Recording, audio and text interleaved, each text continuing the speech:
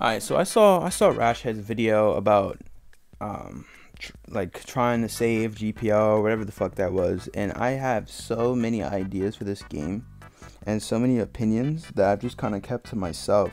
But this is gonna be the video where I'm gonna like pretty much share them. It's gonna be a long ass video too. It's probably gonna be a pretty long video, so I mean, get ready for that. I have idea after idea after idea. But first, I want to talk about at what point was this game declining. And I can say as soon as update 2 dropped, this game was in a downward spiral. Not fast, as you see, we starting to see an update 4 point whatever, so 4.7. Update 2 is when it started. Now why I want to say update 2 started is you have to think, what did they add during update 2 that completely changed the game? Right, beforehand you only had public servers and private servers. Other than that, those were your only two ways of interacting with others. Then they added arena mode, and then they added dungeon mode. Arena mode and dungeon mode. Later on they would add trade hub. That would be update 3.5. But update 2, they added arena mode and dungeon mode. Now the thing about those two modes, and why I feel like, and I'm gonna say this now, game modes are terrible for this game.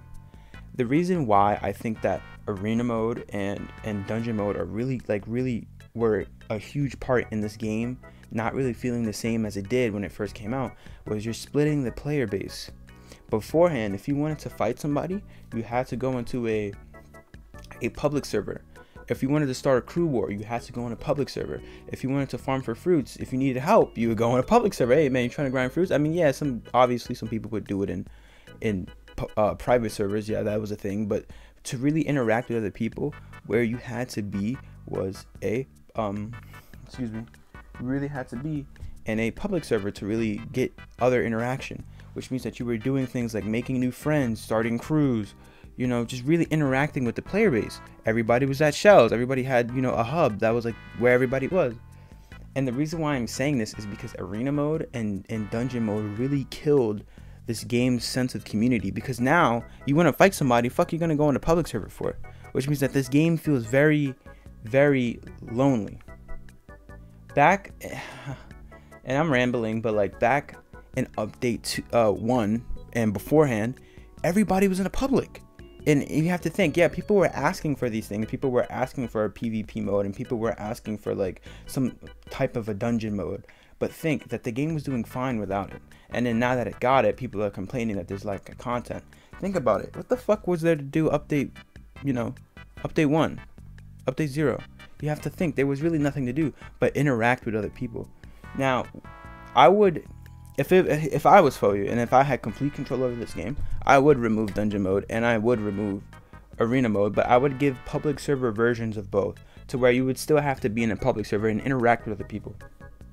Okay.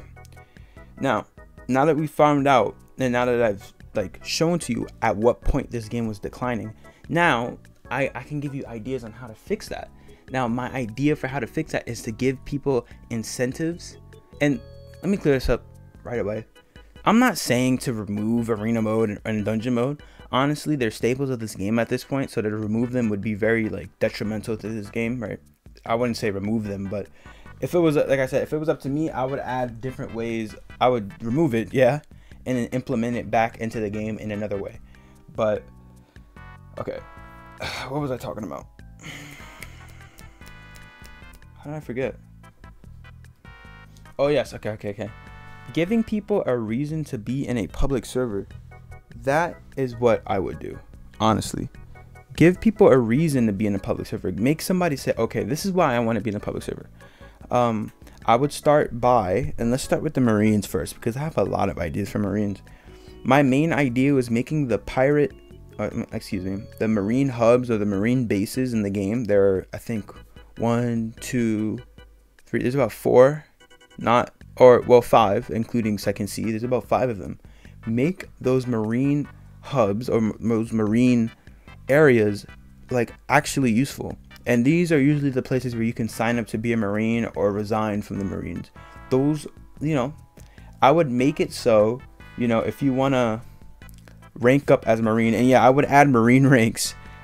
You would have to be, you know, at these hubs, and it'd be like where the Marines spawn in, right? You spawn in at these hubs, and there'll be quests for you, and like you'll start off with quests like you know, move 5 barrels into a marine ship. You know, start off with chore boy quest, sorry, because you're going to be a chore boy, right? Obviously you're going to build your way up the ranks. Eventually you'll start getting harder quests like, you know, attack two pirates, and then you get harder quests like knock out 2 pirates. Then you get harder quests, knock out 2 pirates and jail them, you know, like. And as you go on, as you build your way up the ranks, you start getting higher and higher ranks. Eventually you get to a high enough rank where you can start your own pirate unit, or I keep saying pirate, marine unit, you know, just giving people an incentive to not only be in a public server, and yes, these would be public server only features, but to actually interact with other people. While you're doing these marine quests, you are interacting with other marines. It feels like you're a marine, you know. It feels like, you know, you're interacting with other people, so then it makes the world, this, you know, islands, all these islands, it makes it feel alive, because there's people doing things, there's things going on. You have marines over here doing this. But back to the quests idea that I have, I would make it so as you level up and rank up as a marine, not level up as in like not level up as in like your actual level, but your actual marine rank. I would make it so each marine rank, like, you would then go on to a new base. So, and I wouldn't make it easy to rank up. I'd make it a pretty long while, because you want to actually, you know, make it feel like you're making your way up as a marine. You're not going to make your way up as a marine, you know, in a day. But I would make it so, okay, so if you know the first marine base, I'll put a picture of it here if I remember. But the first marine base is, I forgot what the fuck it was called, but it's right next to Shelltown. That would be a marine's first base. And as you rank up as a marine, your second place would be Shelltown. Shelltown would be your, you know, your marine base, your second marine base, where you would start doing quests there, where the quests would start getting more difficult.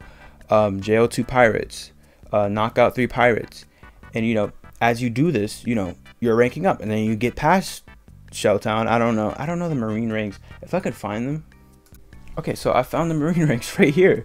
You know, you start off as a chore boy, you know, chore boy, seaman first class, seaman apprentice, seaman recruit. Though, you know, that would all be the first area. That would all be the first marine base. Then you move on to the Shelltown marine base. I guess that would be your, you know, your warrant officer, your master chief petty officer, your chief petty officer, you know, petty officer. That would be like, you know, Shelltown, you know. Then obviously the next one would be Gravito Fort, which is the next marine base. I'd say that'd be like, you know, captain, commander, you know, lieutenant commander, lieutenant junior grade, you know, stuff like that, you know. And then eventually you'll move on to Marineford, which is like an even bigger marine base, which would be, you know, for the fleet admirals, the vice admirals, the rear admirals, the commodores, like the real guys, you know what I mean? So it feels like not only do the marines feel like a unit, but you feel like you're leveling up as a marine. Right now as a marine, there's nothing to do. You have, you know, you can jail, but it just doesn't feel like a marine unit. A system like this, and obviously the admirals would be the top of the top, you know, the best of the best marines, you know. It would make this feel like, you know, like something really to get into. You want to be a marine, you have a whole ranking system, you have, you know, allies, you have, and then this will also encourage more people to be marines. You have right now, you have no incentive to being a marine, not even clothing. You have to wear the same old shitty pirate crap or marine crap. You can't even, like, you're still stuck with a chore boy outfit. So anyways, those are my ideas for marines. I mean, I think that marines can definitely be something fun to do. And, you know, I might, you know, if a system like this was added into the game, excuse me, I might even make an ult to be a marine, because that sounds fun. You know, making your way up the marine ranks, making friends as you go up. Eventually you'll become a captain, and then you'll be able to command your own unit, you know what I mean? That'd be nice, you know, and have the units, the marine units, be equivalent to the pirate crews. Only difference is that you actually have to work your way up to being able to make your own unit. I don't know, it's just something that sounds very interesting to me, something very, very, very fun, and I think that marines need something to really, like, spice it up. Actually, marine clothing, where's the marine clothing? We need marine clothing. Where's the marine battleships? And that's something else I'm going to get into. The ships. A big part of One Piece is your ship. Why don't we have custom ships? Fuck a custom island. Why would I want to make a custom island? Make a custom ship maker. You know how many, you know, excuse me, you know how cool it would be if you could make, you know, the 1,000 Sunny, and not saying you should be able to make it, but make something similar to it. Just make something that's unique to your crew. Make this the customization system for ships unique enough to where, you know, you could have a ship that's like, damn, that's, and let's say, because this is the first crew that comes to mind, even though GPO crews are dead right now. The first crew that comes to mind, Silver Moon, AGZ, right? That comes to mind because AGZ has a very, very unique crew logo. Now imagine if he can take that crew logo and match it to a ship. That would be cool as hell. And have his ship have moons on it or whatever. Silver Moon, right? Have it have moons, have it look very distinct. So when you see him and his crew pull up on that ship, you're like, oh shit, that's Silver Moon. You know? Man, you know, that, you know, and as far as ships for Marines, why are Marines riding in normal ships? They should be riding in Marine ships. They should have the Marine insignia on it. They should be able to have custom battleships. They should be able to shoot many cannons out of it, you know? Why, like, caravels, come on now, this is a Marine ship. Like, Marines are supposed to be intimidating. Why are they riding around in rowboats? But, I mean, and I think custom ships would really help the crews. And, you know, I have more on ships, and, you know, I don't know if I'm going to talk about this video because this might be a 40-minute video of me ranting. So another idea, let's get into it. I'll probably come back to the battleships later and the custom ships later. Another idea I have is for pirates. I would add a ranking system for pirates as well. It wouldn't be nearly as extensive as the Marine ranking system, because the Marine system is an actual it's like world leaders, you know, it's like an actual government ranking. But what I would do for pirates is, as well as the bounty system, I would add something like a notoriety system, or kind of like, I don't know, popularity system. I don't know how you would explain it. I'll just call it a notoriety system, kind of like where you build your infamy, basically. I would call it an infamy system, where you build your infamy as you go up. You know, you start off as a low ranking pirate, and, you know, you just build your way up. You would obviously get quests like, you know, destroy 3 pirate ships or destroy 3 Marine ships. But here's the catch, and here's where it's going to differentiate from the quests and the system that I've came up with for Marines. For pirates, all your quests are going to be linked to your ship, and I think that ships aren't loved enough in this game. I think ships just kind of got a second treatment. We got a few ships and they're like, okay, you will need a ship to do your quests. Your ship is going to be your hub. Your ship is going to be kind of like your base.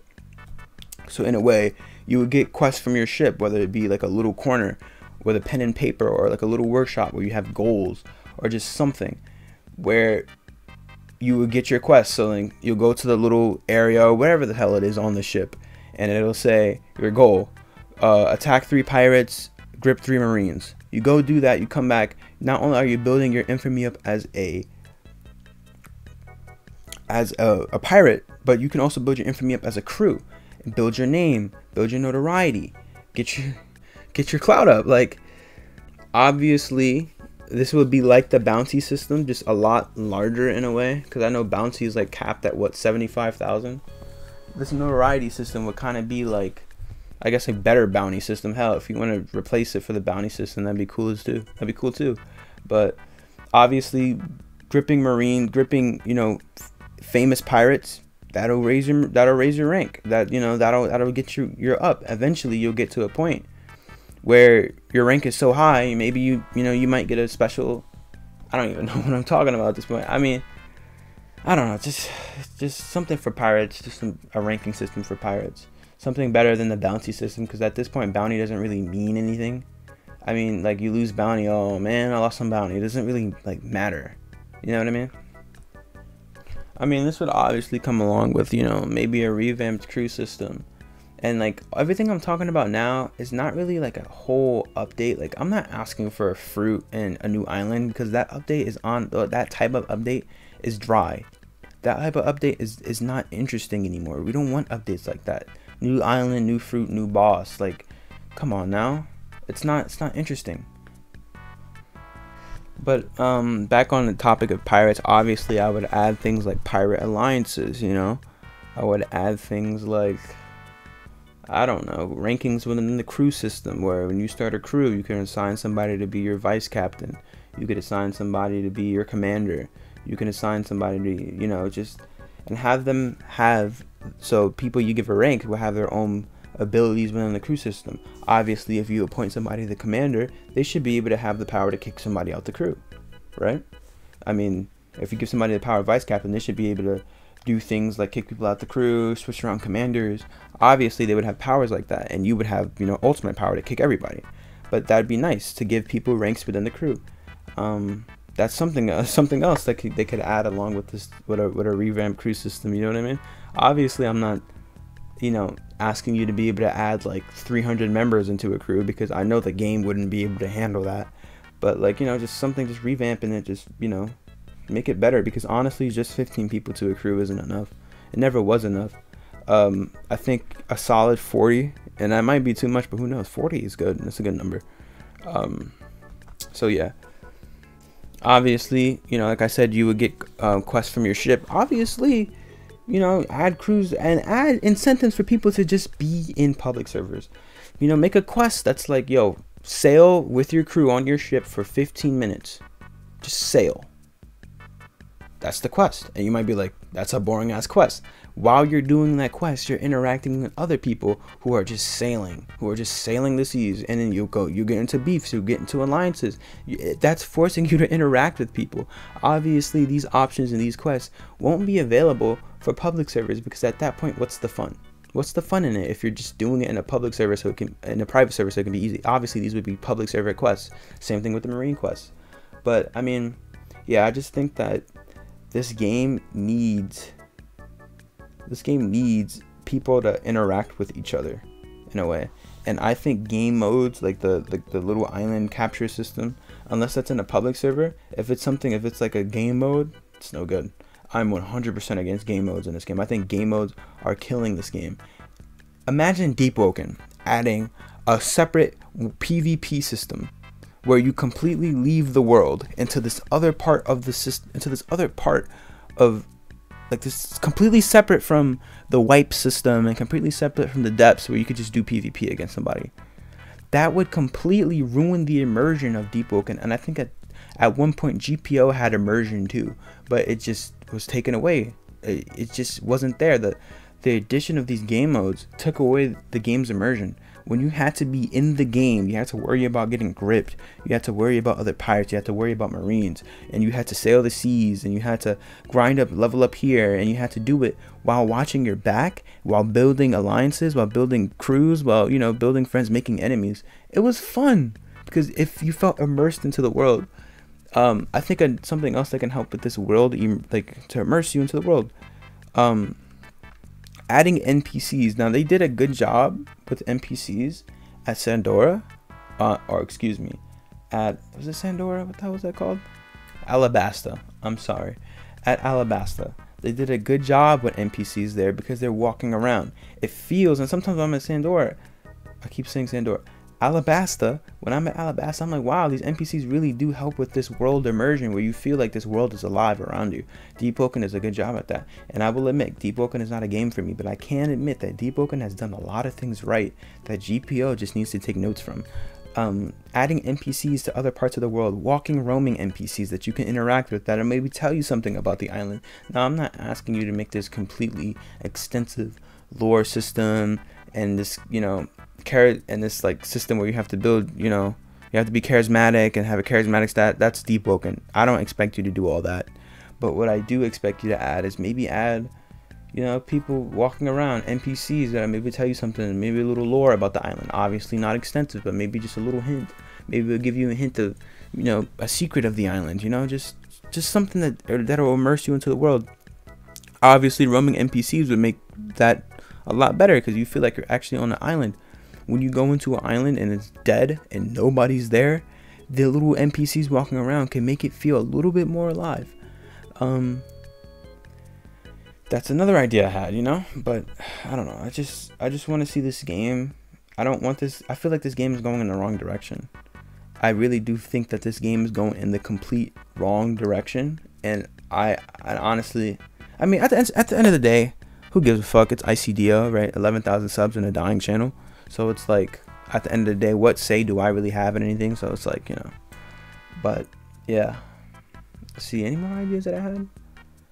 I mean, that's really it, man. That's really it. Just get people in public servers and make people interact with each other, man.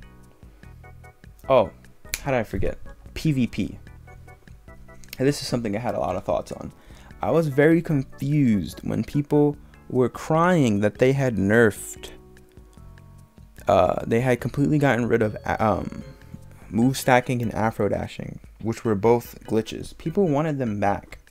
And I was very confused. Why would you want a glitch, you know, a game-breaking glitch back? I mean, it lets you do things that you were never meant to be able to do. Why would you want that back in the game? I just couldn't wrap my head around it.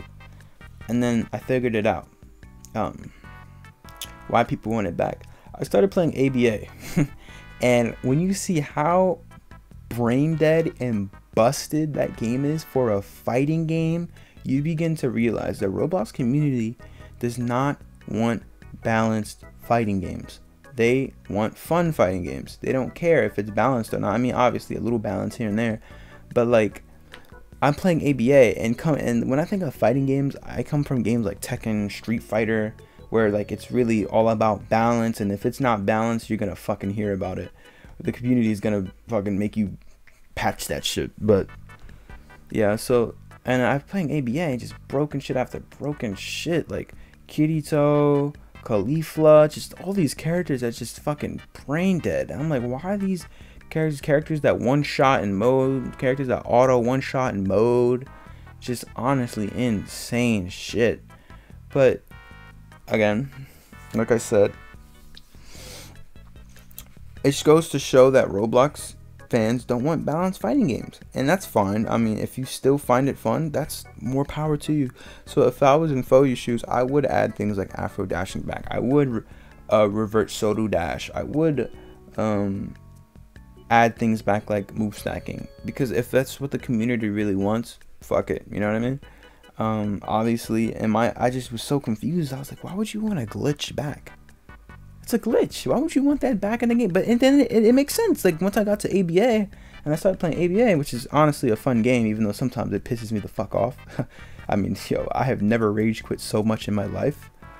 Like I rage quit like all the time on ABA, but like it's fun. I can say it's fun, even though it's unbalanced and sometimes just completely cheesy and bullshit. I can say that I have fun. So, that being said, that goes to show me that people on Roblox community don't really want balanced games. They want, you know, fun games. And if a little unbalanced shit is what they want, hey, give it to them. And if they want Soto Dash, give it to them. But old Soto Dash pack, give it to them. But as far as my ideas, that's where they end. That's everything I wanted to say. Sorry for this being a long video. It's just I've had so many thoughts, and because this isn't really my type of content, I'm usually joke content. I don't really get to air my opinions too much beyond jokes. So like I'm really happy to be able to make a video like this. Yeah, I mean, if you agree, comment your own ideas. Maybe I'll do a part 2 on better ideas on how they can change this game. But as far as game mode ideas, completely against every game mode in this game. I think that game modes are going in the wrong direction for this game. I don't like game modes. Game modes are bad, in my opinion. Obviously, you can argue in the comments about why you think they're good. I'm open to different opinions, but you know, I just don't think game modes are good for this game. Anyways, thank you guys. Comment, like, subscribe, and thank you. If you made it this far, honestly, you're a whole W. Like, I really do appreciate it. If you made it this far to really hear my ideas. But thank you, man. Thank you for watching this far, and love you.